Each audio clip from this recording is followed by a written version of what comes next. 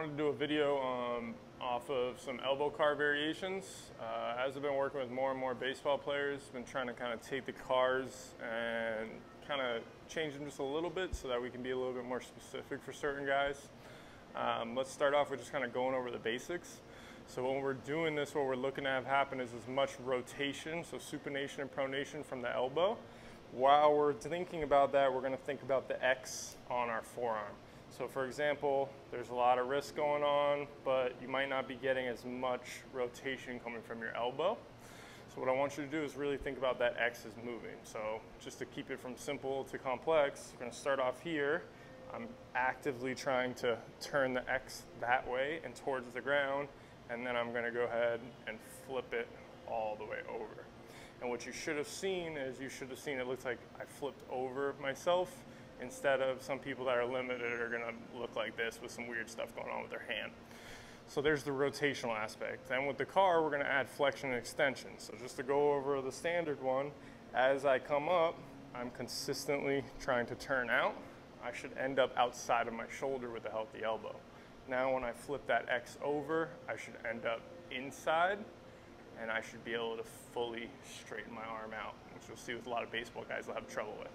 Now that X is going to go ahead and reverse directions, because we're just going to show you a full rep in both directions. And now I'm actively trying to turn the X towards the ground this way as I come up, and ideally I should end up inside of my shoulder a little bit. Now when I flip over, I'm really visualizing the rotation coming from the elbow, consistently trying to turn out as I straighten all the way out. So there's one standard rep just so you guys can build off of that. Now what I want to show you is the one that's a little bit more specific to baseball, like I was saying. So what we're going to do is we're going to start off with our arms by our side. And you think when a baseball player throws, he's going to end up throwing from somewhere around this shoulder angle. We also think that baseball players are very common actually get in pain and have elbow injuries. So the idea of being able to move your elbow really well here is going to be pretty beneficial. So just starting off with one, we're going to have the arm straight out to the side. Now my elbow really shouldn't move up, down, or forward, because remember, we're just rotating, flexing, and extending. So from here, I'm going to actively try to get that X to turn that way.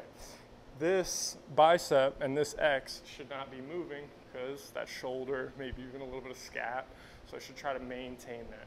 From there, as I actively turn all the way out, I'm going to go ahead and flex. My hand should be slightly that way behind my shoulder. Now when I come through, I'm going to rotate through and come all the way out to that straight arm. A lot of people are going to struggle. Stop here. Make sure that you lock out. Flip all the way over. Continually trying to rotate without this X showing too much rotation either back or forward. Once I get to there, flip all the way through and then come to there.